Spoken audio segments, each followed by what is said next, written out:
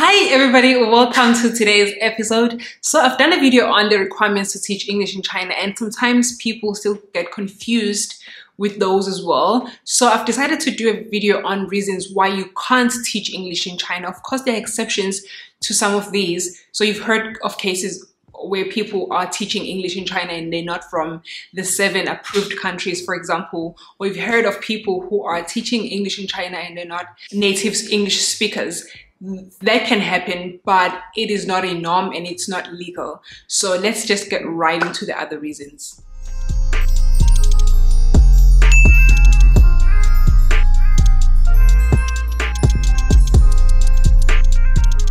Right. So if you're not from these 7 countries, it's not going to be easy for you to get into China for teaching ESL. The countries are UK, the UK, Ireland, US, Canada, Australia, New Zealand, and South Africa. So these are the countries that are approved by the government, which means that it's easier for you to get your Z visa, which is the working visa this side, if you're from these countries and you want to teach ESL this side. If you're not from these countries, for whatever reason, maybe you this side you're studying and sometimes you just apply for jobs, teaching jobs, and they give you a job. Or even if you are in your country, they can give you a job. But most cases, agents are going to look for people from these countries. So if you're not from these countries, you probably cannot teach English in China, especially if you want to come and apply for a visa and leave this side. You also have to be a native speaker, which is tied to the country that you are from. But I've noticed that sometimes, for example, a person from Russia, if they are white, schools don't mind. But if you're black and you're from other African countries, then sometimes they don't take you. So your skin color does count. I don't know how that works, but I've heard of a lot of cases of people who are teaching English who can barely speak English, but because of their skin color, they do teach and are able to get visas this side. If you have a criminal record, you cannot teach English in China. You, under no circumstances are you gonna be able to get your Z visa or even just get approved to come and work this side. So if you have a criminal record, no matter what you stole, no matter what happened, even if it was a mistake or whatever, you cannot teach English this side with a criminal record. You need to do a background check before you are allowed in here to teach. So that's why you cannot. If you are living with HIV or any other disease like TB, you're not living with TB because it can be treated, but if you have TB or if you have hepatitis, for example, you cannot teach English this side unless you've treated. If it's something that can be treated, then sure, you're gonna wait for that period. But if it's something like HIV that cannot be treated yet, then you unfortunately cannot teach English this side. You do 2 medical checkups, one in your country, one in China, and you have to pass the medical checkups. So, and also the ST, I heard my friends telling me that they work in kindergarten, and they told me that in kindergartens they get tested for STIs and STDs every year. So if you have those, you might wanna get an STI or STD treated before you try to go for a medical checkup to get approved to enter China. Unfortunate where HIV is concerned, I know. And I know it sucks, but it's just how things are this side. If you hear banging noise, my neighbor's apartment is getting fixed. So yeah, welcome to China.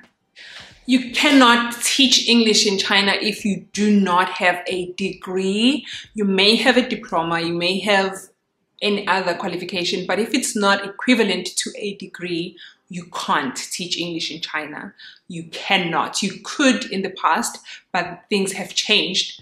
You cannot, simply cannot. You have to have completed your degree first also before you are able to apply for jobs.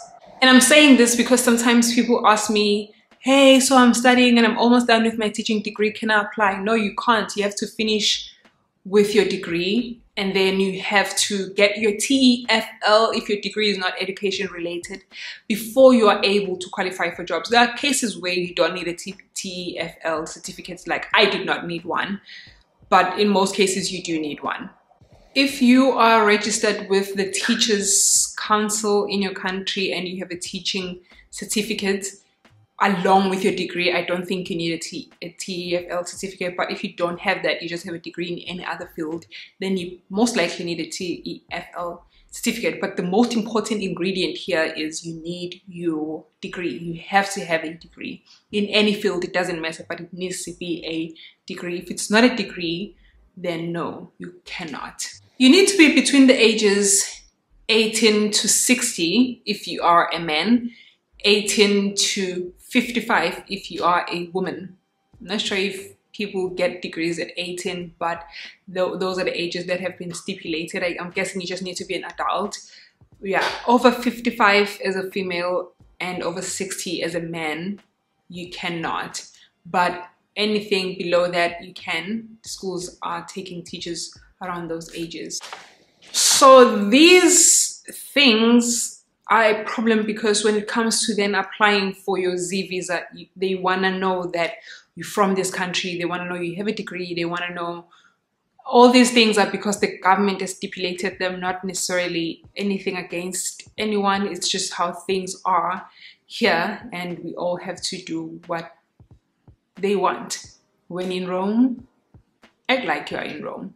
So if you still have more questions about the requirements, and you're still not sure, and you are confused about why I'm saying this, it's because I feel like the borders are going open. Actually, the borders are open. It's just that it's not easy to get this side.